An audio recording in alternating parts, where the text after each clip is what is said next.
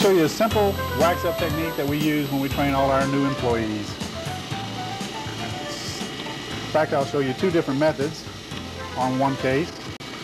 One, because some employees like use wax different ways. One, we like to soften the wax up, fold it, start around one side, press it up against the teeth. With this technique, I am purposely over-waxing it because it really doesn't matter. Pinch it off the peripheral row.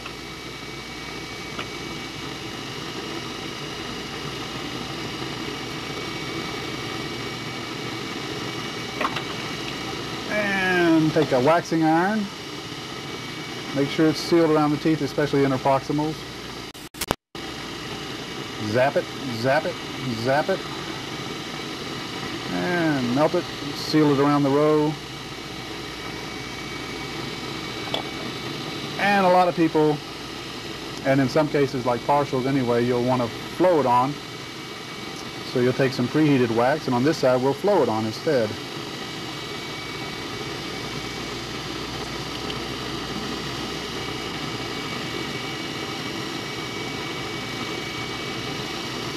One of the keys to a good wax up is basically not to let the wax form any pockets where food can get trapped. So even though you want to give the illusion that you've got a nice contoured gingiva, you actually want it flowing away from the tooth so that it doesn't trap food. After you get all your wax on, you submerge it in cold water and let it chill. The outside you can use in both methods, either the folded wax or the flow on, but on the inside you basically save a lot of time by just flowing it on the interior, because it just takes a second. And when you go to finish the case, all this is going to come out anyway.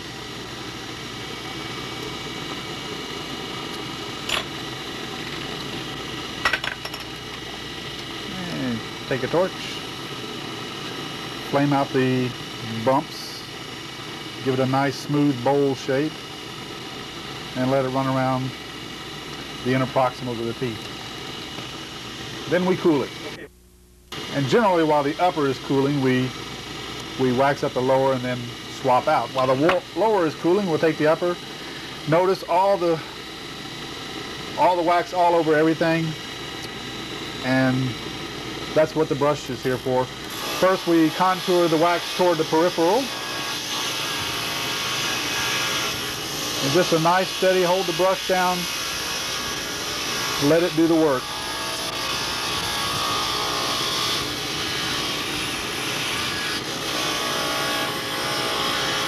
This is the doctor's base plate, so we haven't improved it much.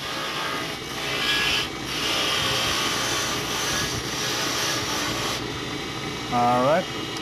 Then you have the peripheral, how you like it, or how I like it. Concentrate on the teeth. There again, I'm pressing the teeth at a 45-degree angle toward the center of the brush, concentrating the brush on the teeth alone and not so much on the wax.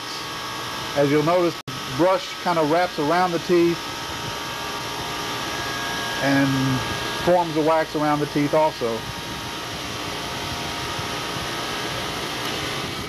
Okay, on this side I'll go the other way so you can see how it looks after you come out of the tooth.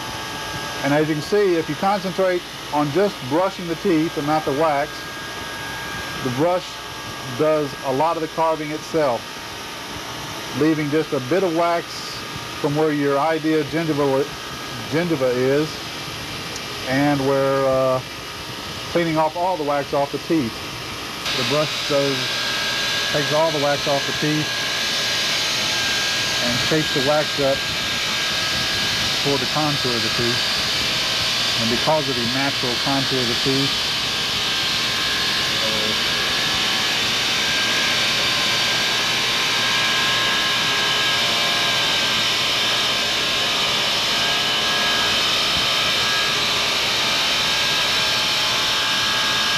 if you just lay the brush there and let it do the work, it may take it a while, but it'll it won't take too much off because all you're hitting is the tooth. And the tooth is making the brush wrap around it so it gets the wax just like you want it. And you want to run around the inside to clean out all that stuff. Okay.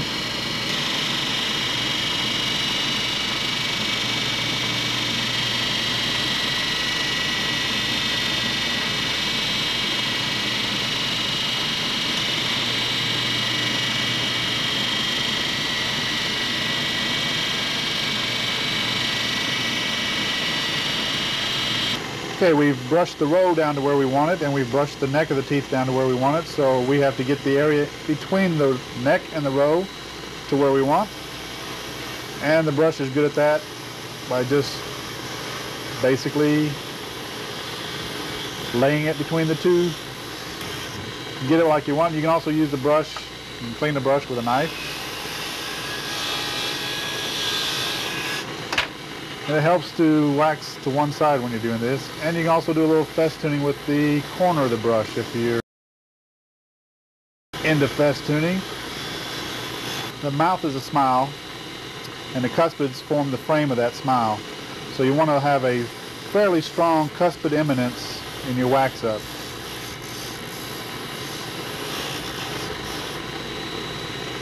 Now I like to carve with the case on the model. So I put it back on the model with the articulator. It just gives me more balance. Run the roach carver around the necks of teeth. It should be in one nice little continuous run. Make your carve right at the neck of the teeth, sloping away from the teeth so that you don't create a food trap.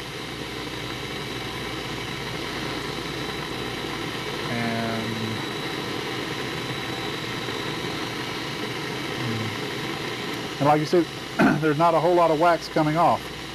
Your brush has got your wax right to the teeth. You're just making that one fine definition between wax and teeth so that it's clear, it's clean. Occasionally you'll dig out too much out of the inner proximal, but that's what we call characterization or naturalization of the denture. And once you've made one pass all the way around, go to the inside, and it's more of a straight up and down carve because of the way denture teeth are made. And it's just a straight up and down. And at this point there's not a whole lot of need to put a lot of carving in for a try-in, because when it comes back for a finish, we'll be cutting the palate out and putting palatal patterns. And as you can see, there's not a whole lot of wax coming off this way either. Alright, after we've made our first carve, I like to go over it once more softly with the brush just to blend in any rough peaks that the carve may have given us. Okay. Then I take a piece of cotton with wax solvent on it and just brushing on the teeth. Brush, brush, brush, brush, brush. And the wax will pick up a lot of the cotton will pick up a lot of the wax. Then you take a clean paper towel and you wipe the solvent off.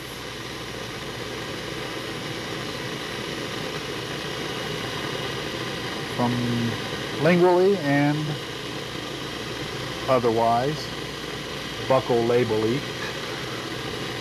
And we take an alcohol torch, because the brush wheel leaves an awful lot of little bitty scratches, and just give it a light torching, bring the shine out, take all the scratches out, and it does help evaporate the wax solvent some.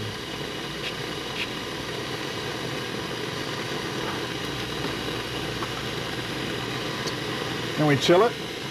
Then you take a wet cotton with just clean cold water and buff it.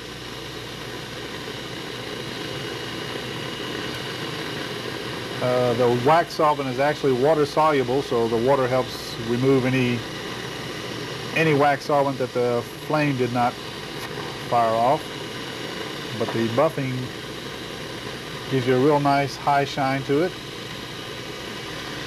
Okay, and then for 99% of our cases it goes out like that, but when you really want to wow a doctor or a patient, doctors don't get wowed, but patients do. Put a piece of cellophane over the wax. Take your little Robinson bristle brush and just run it up and down, run it in approximately, pull it off, run it some more, pull it off, run it some more. The plastic is merely to protect the wax, keep the bristles from gouging too deep, and it also helps the bristles form more perfect holes. And that's that.